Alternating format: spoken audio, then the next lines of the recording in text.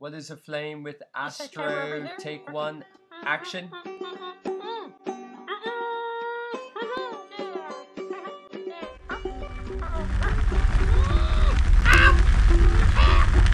Cut. In the fire switches. Cue narrator. Take two. It all starts with a triangle of fuel, heat and oxygen. It goes a little something like this. First you have your fuel. For most fires, the fuel is organic matter, which most of the time comes from something that was once alive. It could be a block of wood, it could be coal, which comes from ancient fossils, or it could be your uncle's rat shoe. Hey, leave my tennies alone. In this case, we have a candle. The fuel is the wax, made up of lots of little wax molecules. As we go inside the flame, we find that each one is made of a carbon atom with 4 hydrogens stuck to it. Oh, you got hydrogens on your face. Now, they're actually shaped more like tetrahedrons, but we'll keep our cute one for now. Not just that, but in a given wax molecule, there might be up to 46 of these guys. Really? I'm going back to my trailer. Look, Alan, come on. Fine, let's film the heat sequence. Then we introduce heat. Heat is a form of energy and is essentially about wiggling matter.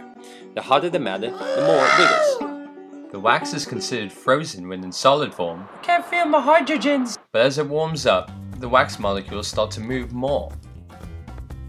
There's even more heat, some of the molecules lift off and become vapors or gas. Now we add oxygen. Now that there's hot molecules in the air from our fuel, they interact with the oxygen through a chemical reaction and recombine, emitting lots of energy.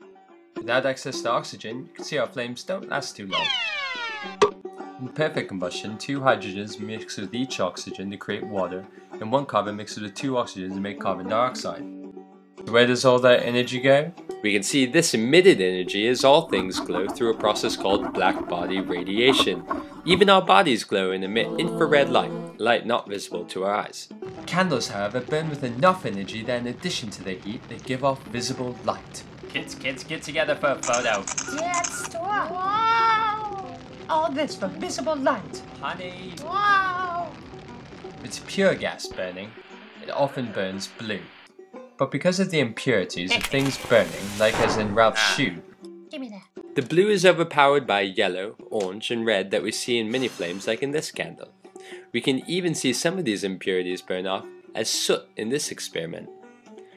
The tall shape that we see of a flame is due to gravity, because the hot air of a flame rises, while the cool air tends to sink.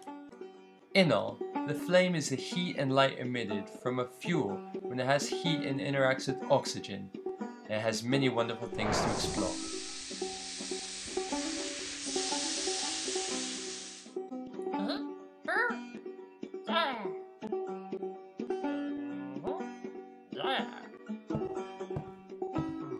What's this? Oops. Hey, Astro, not again.